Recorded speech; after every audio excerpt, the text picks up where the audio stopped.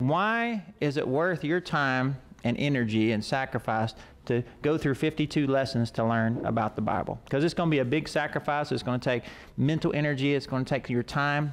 And it's going to take some commitment. So why should we do that? Well, the reason is, if you want to find the meaning and purpose in your life, you first have to understand, you have to know God who created you.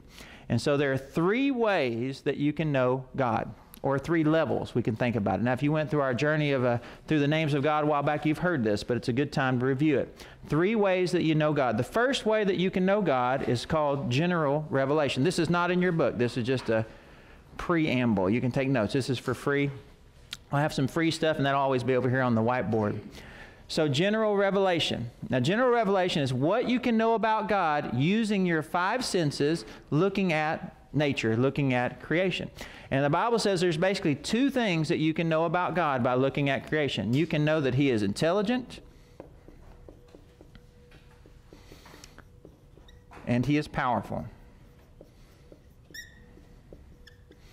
For example, did you know if we put all the smart people together in the world and we used all of our technology, that we can't make one living cell from scratch?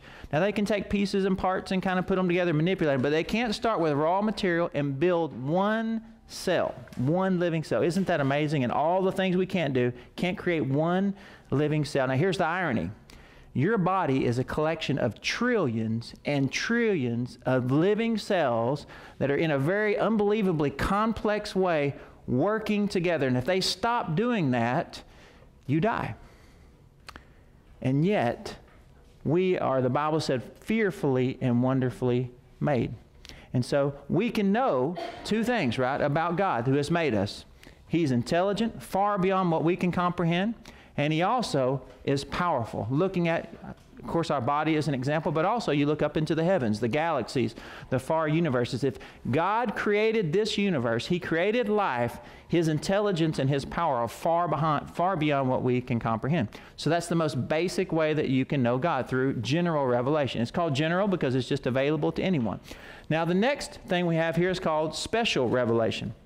What special revelation means is that at times in history past, God has acted and He has spoken to mankind. And so when God has done this special supernatural connection with mankind, we're able to learn 2 other things about God. We can learn a lot, but generally 2 things. We can learn God's character, and we can learn His purpose. So, for example, if Moses had gone out into the wilderness and meditated for his whole life, he would never have figured out from general revelation the 10 Commandments.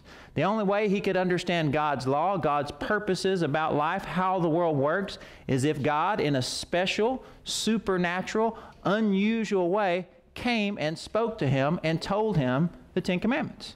And that's why the Bible that we're studying is so important. The Bible, when we look at its contents, is special revelation. That's why it's so important for us. As a matter of fact, it's called the Holy Bible.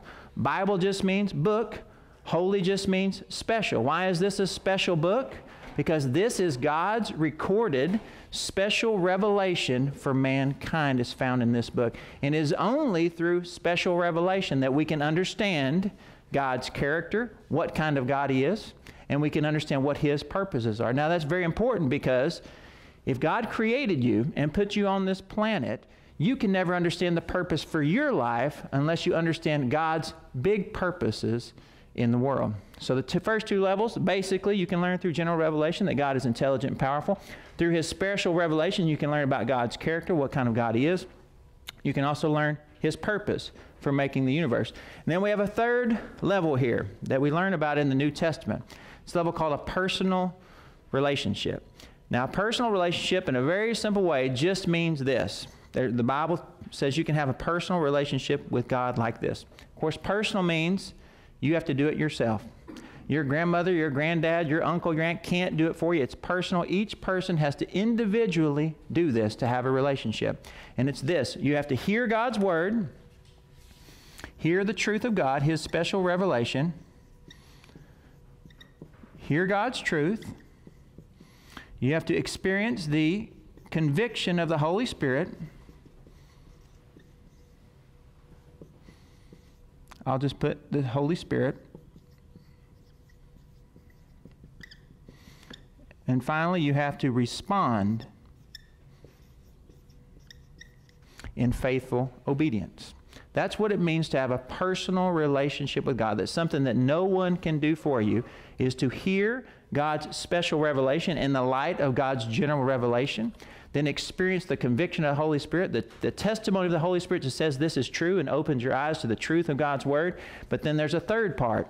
You have to respond in faithful obedience. And the Bible says if we do that, we have follow this process of hearing God's Word, responding in faithful obedience.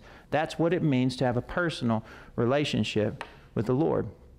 So why should you take out 52 weeks, right, 52 lessons to go through this big, thick book to learn about God's Word?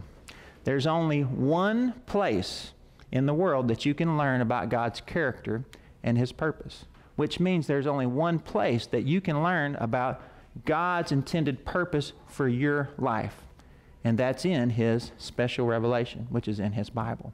And so that's why I would encourage you, this should just be the beginning of your journey if you haven't studied the Bible a lot, because you're not ever, I think that God has made the Bible so big and so complex, as we're going to see, that no one person can really understand it all. There's some people I think that they think they understand it all, but I'm sure that they don't. It's that complicated and that big. So that's why we're going to take the time out to do it. All right, now we're ready to start. Just flip on over to page 1.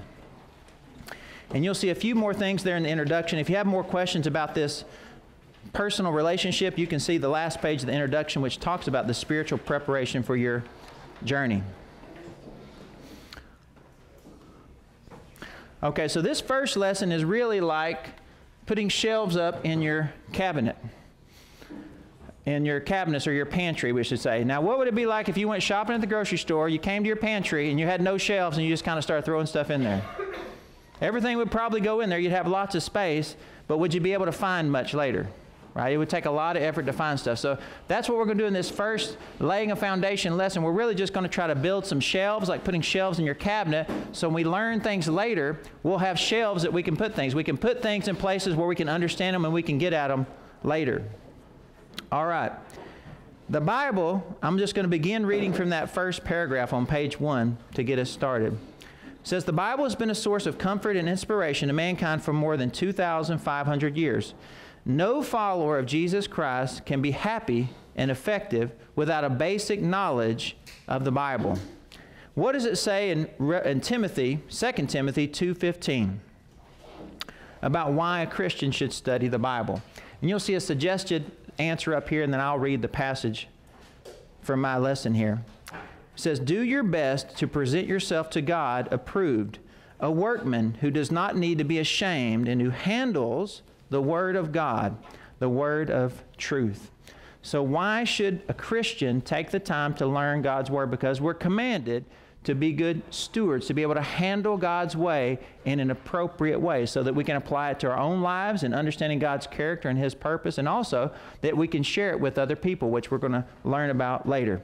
So during these 52 lessons, we're going to try to discover the message in each book of the Bible. Now that doesn't mean we're going to do a whole week's lesson on one book of the Bible. Some weeks we'll cover 3 or 4 of the smaller books, but we're going to take a look into each of the books in the Bible and learn why they are where they are and where they fit in history, and also to learn their basic message. So the Bible is the most amazing book in the world. There's no question about that. As a matter of fact, there is no piece of literature that mankind has that's even close to its influence in the world, and it's the number of ancient copies that testifies to the validity of it.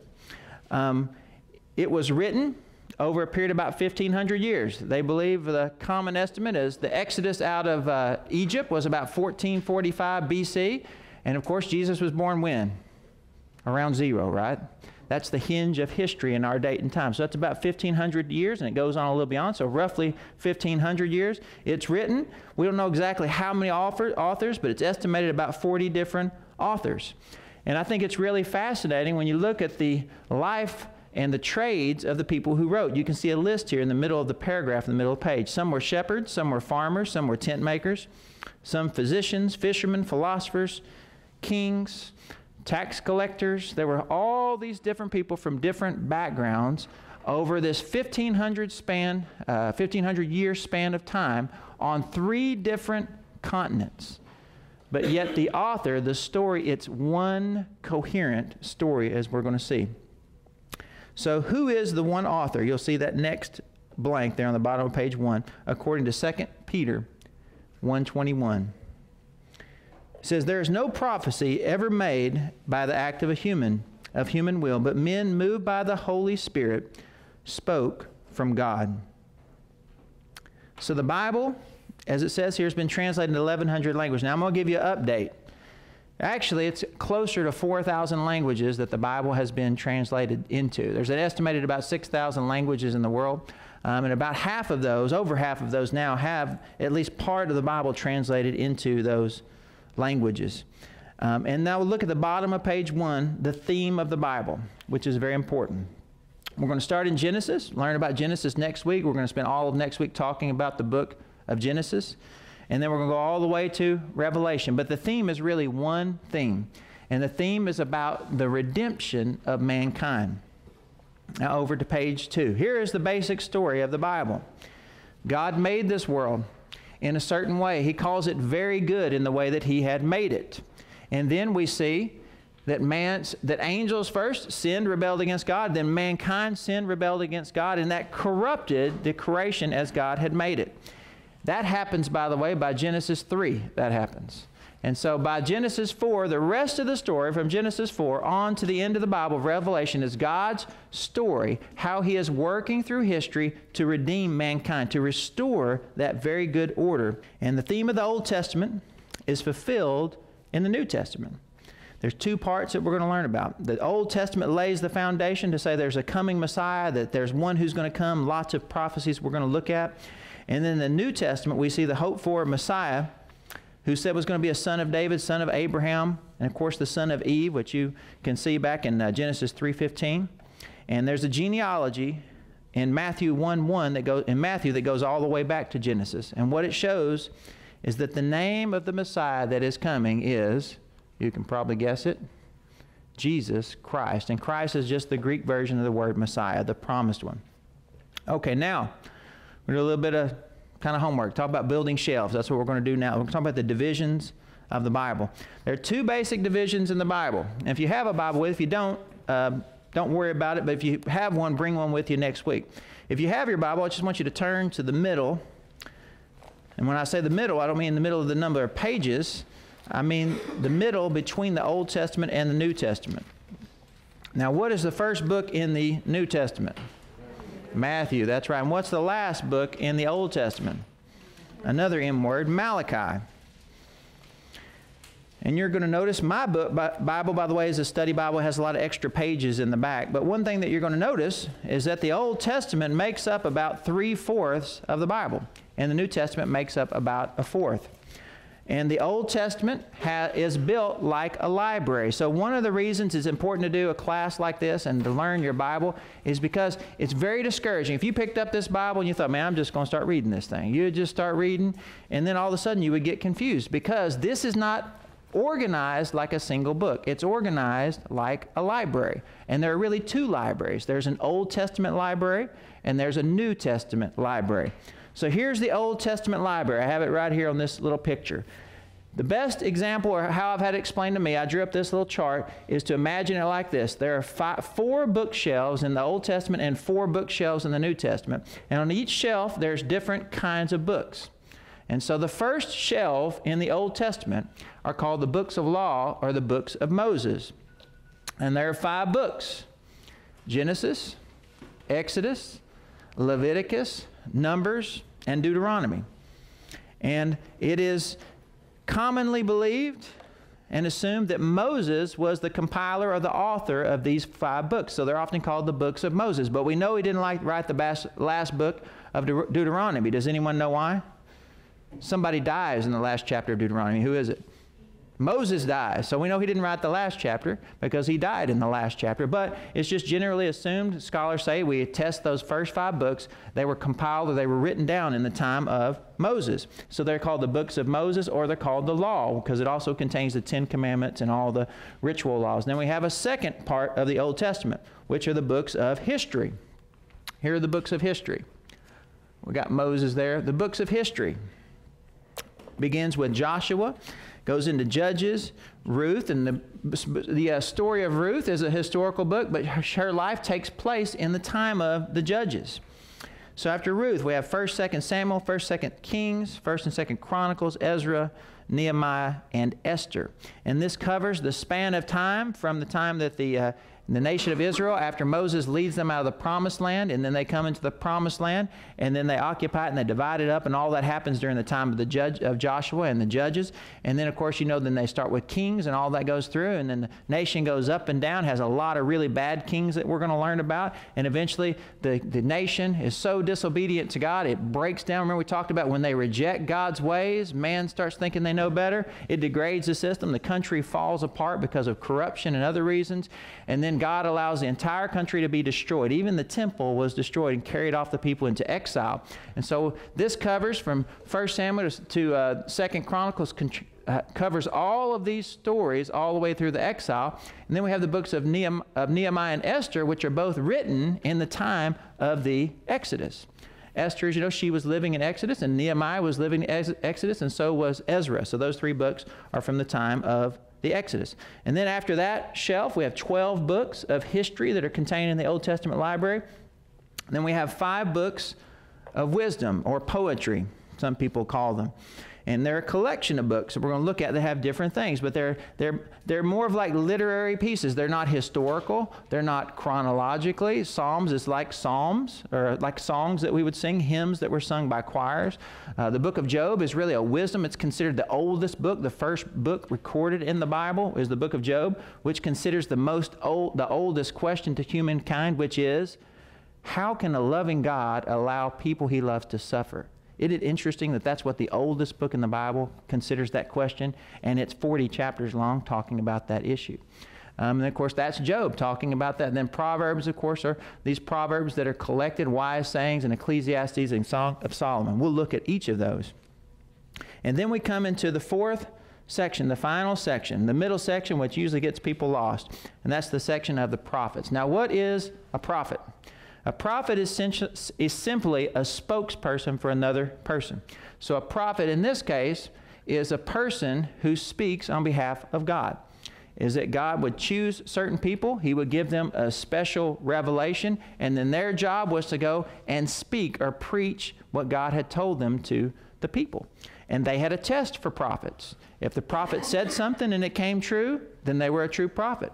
If the prophet said something that didn't come true, they were commanded to kill them. That's how important and how careful they were about the prophets they listened to. And so we have subdivisions, of course, in these prophets. That's why I have on this shelf, there's 5 blue ones that are bigger books. We have 2 different kinds of prophets. We have the major prophets. Major doesn't mean that they're important. Major just means big. So the major prophets are just books that are bigger. There are more pages in the major prophets. And then we have the minor prophets, which are smaller. Doesn't mean they're less important. It just means their books are smaller. And of course, the one sort of exception here is the book of Lamentation is written by Jeremiah. Other than that, they are written. The name of the book is the person who is the author. So these are the major prophets, which come right after the books of wisdom. And then we have the minor prophets, which are all those small books. We have 17 of those which are contained on that final shelf. So this is our Old Testament library. We have 5 books of Moses, 12 books of history, 5 books of wisdom, and 17 books of prophets.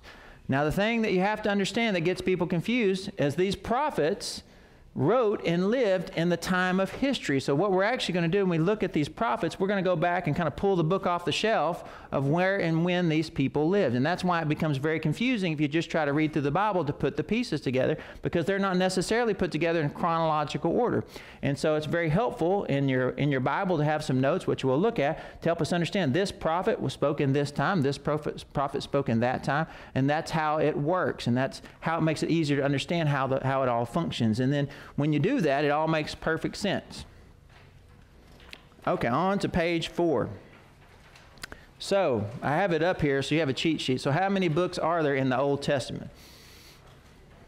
Has anybody counted them up? Right, 39, right? There's 39 books, and there are 4 divisions, or I like to call them 4 shelves in the Old Testament library. There's the books of law, and who was the author of, generally considered the author of the books of law? Moses. Then we have the books of history, which were written by various people. Then we have, of course, the books of wisdom, which had also different authors. And then we have the prophets. Most of those books are named after the person who was the author. And what is a prophet again? What is a prophet? A spokesperson. In this case, it would be someone who God gave special revelation to a particular person. Their job was to deliver that message to the people. And some of those prophets, like Jeremiah, can you imagine Jeremiah? He's one of the major prophets.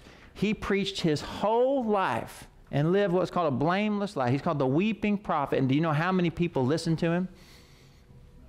0. In his whole life, he preached as a true prophet of God. He said, wake up, we're going to be destroyed if we don't turn around. No one listened to him. And the nation was destroyed and carried off in exile. And he's called the weeping prophet because he literally watched it happen. He watched it happen.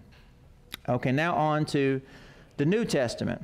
Now, the New Testament has similar type books. It has 4 shelves, just like the Old Testament. The first shelf that we have is, let me see if it's up here or not, the Gospels. Yes, it is. Probably the most famous 4 books of the Bible: Matthew, Mark, Luke, and John. Now, the Gospel accounts are the 4 individuals: Matthew, who is one of the apostles; Mark, who is called John Mark, who traveled with Apostle Paul. We're going to learn who all these people are. Luke, who is also one of the assistants to the Apostle Paul, and he was a doctor, he was a physician who wrote. And of course, the Apostle John, who wrote the Gospel of John. He wrote the book of Revelation, then he wrote 1st, 2nd, and 3rd John, the letters that were there. But each of these 4 are called Gospels. Gospel simply means God's spell. It's Old English. God's spell combined, which means God's story. So the gospel message simply means the story of God working. So each of these 4 people recorded their account of the life and teachings of Jesus Christ. And if you've been on Sunday mornings, we're talking about the Gospel of John. John says specifically in his book, I wrote all these things down so that you might believe that Jesus is the Son of God. That's the Gospels. But it doesn't stop with the Gospels. We have a shelf, kind of a thin shelf here in the New Testament, the book of history. We have one book of history. Whoops, not on my chart, on my screen up there. The one book of history is also written by Luke, the physician, and he wrote the story of Acts. He traveled as a partner with the Apostle Paul and other people. And so we're even going to see sometimes in Acts, it'll change from they to we during that. And you can read it and you can actually tell when Luke was with him and when he was hearing and getting reports from other people. He wrote the book of Acts, which records the life of the first century church. And then after that, we have a third shelf, 21 letters to the churches. Now, they're called epistles. And there are different kinds of epistles. Epistle simply means, it's the Greek word for letter. So an epistle simply means it's like a correspondence that someone would write to another person. And so the early churches would have a gospel, and then they would have these letters that they collected from the apostles, including Apostle Paul, that helped them to learn. And all the epistles, by the way, were written. If you think, well, my church has, I don't like to go to church, churches have problems and they got all these things going on. Well, what you'll find when you read these epistles is that every one of these epistles was written, guess why? Because there was a problem in the very first churches. This is not a new thing. And that's why, because you have imperfect people, and so because you have imperfect people, the churches are going to have problems. And so these epistles were written to these different churches to instruct them on, often it was specific problems that were going on in the church, and also to just help them to organize as they began to grow. So we have these church epistles, and then we have what are called the pastoral epistles. There were 2 mentorees of Paul that he wrote letters to, Timothy and Titus. And so these are letters written to these 2 men, which are also shared among the churches, that deal mostly with leadership in the church and how to organize and those sort of things. Timothy and Titus. And then we have the personal epistles, Philemon and Hebrews, which were just written to groups of people that were recorded. And then we have the next section, which is called the general epistles. In the general epistles, each of those is named after the person who authored them. So Paul's letters are written, named to the people who was receiving them, but these general epistles were written by the person who actually sent them, who was the author of them. So James, for example, was the pastor of the first church in Jerusalem, and he was Jesus' half-brother, is the author of the book of James. Also, you come out of Jude. Guess who Jude was? Was Judas. That was one of Jesus' other half-brothers. By the way, who were in John, right? Early, they didn't believe he was the Messiah early in life. And then later on, they both were martyred and wrote important books. And of course, we have the Apostle Peter and Apostle John who wrote those letters also to different churches. And then we have the last book in the Bible, which is called what? Revelation, right? That's the one book of prophecy that's also written by the Apostle John. The Apostle John was put in exile. He was arrested. He was put on the Isle of Patmos. Exile means he was like being in solitary confinement while he was there. It was the final prophecy, and that prophecy was about the coming new age, when the New Testament age would end and things that would happen. And it's a fascinating book when we get there and look at it, because it's the one book in the Bible that said the people who study this Bible will be blessed. And so that applies not only to the book of Revelation, but to all the books. So now I just want to, you see that Roman numeral 4 on the top of page 5.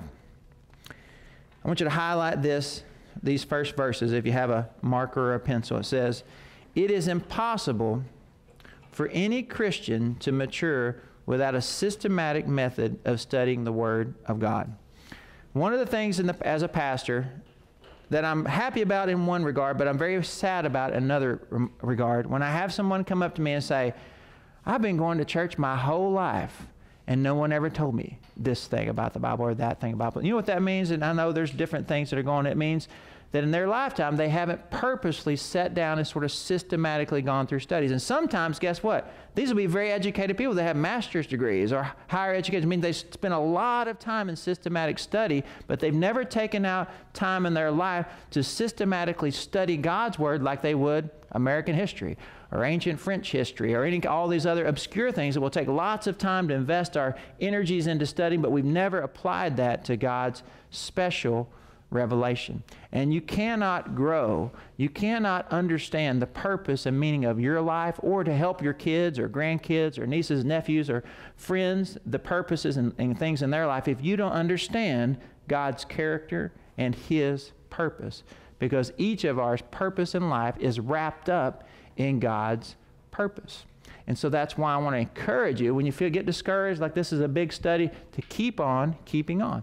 Because this is God's special revelation, and it will literally change the rest of your life. And of course, we're going through this pretty quickly. Now, what about studying the Bible? There's a suggestion here that I think is a good one. This is a big book. As a matter of fact, did you know, you may not be aware of this, but Bibles are printed, have you ever noticed, on kind of weird paper? Have y'all noticed that? Do you know why they're always on this kind of fancy, weird paper? Because if you printed a Bible on this kind of paper, copier paper, it would be about 8 inches thick. So you can't, that's how many pages are in your Bible. So they can't print a Bible on regular paper, because this special paper is about 1/3 of the width or less of normal paper, the weight of paper. So they have to print it on this really special kind of paper so that it won't be 8 inches thick, so that you can actually carry it around. Now, some of them you've probably seen are 8 inches thick, and you wouldn't carry them around. But the point is, it's a lot of information. And so, you know, people, it's often strange. People say, "Well, I'd like to know more about God," or "I'd like to find out God's will in my life," but they talk about it as if it's some big secret. Like God's kind of hiding His will out somewhere, and we got to go look around and dig and find and try to figure out what God's will for His life is. God has given us a special revelation so thick that we can't even print it on regular kind of paper. So what excuse do we have not to be familiar with God's Word? What excuse do we have not to understand God's character and His purpose? And that connected to it is our purpose and the kind of character that God wants us to have. Because remember, God has made this world very good. And of course, it's a fallen world, but we can still apply God's principles and His teaching and His ways to our life, and we can reap the benefits in this life as well. Because here's something in our lost world. You can get very frustrated with things that are going on in our culture and any lost culture and any time in history. But think about this. Jesus had no money. Well, he had a treasurer, and we're going to see this next Sunday, but his treasurer was a crook. Right, we talked about that, right? Judas was the treasurer. Jesus didn't need any money. He changed the world with no money. He had no political influence whatsoever. He had no political party. He had no political position. He was born into like the most insignificant type of family. They were day travelers that were paid daily wages. He had no money. He had no political affiliations. He had no social status among people. And he only lived until he was 33 years old. And yet, he changed the world. Isn't that amazing? He was the most influential, great leader of the world, and yet he didn't use any of those. Had no army, had no government, didn't have any of those things. But he had one thing. Of course, he was God, but he had the truth, and he had God's Holy Spirit. And here's where we're going to end with this message. We have those same resources with us today. And so if you want to impact the world where you are, you have the same Word of God. You have the same Holy Spirit that Jesus himself used to change the world. And so I just want to encourage you with that. And we're going to close in prayer, and then we'll have a time of question and answer after we finish. Our Father, we are so thankful that you have not left us with just general revelation where we have to speculate and guess and come up with our own theories and ideas about meaning and purpose, but that you have laid it bare, that you have revealed it in special ways over thousands of years, and you have had it kept sacred for us. And I pray as we go through this study together that each person here would grow closer to you in understanding your character and purpose, and would also grow closer to each other, and that we would just be conduits of your truth and your love. In Jesus' name, amen.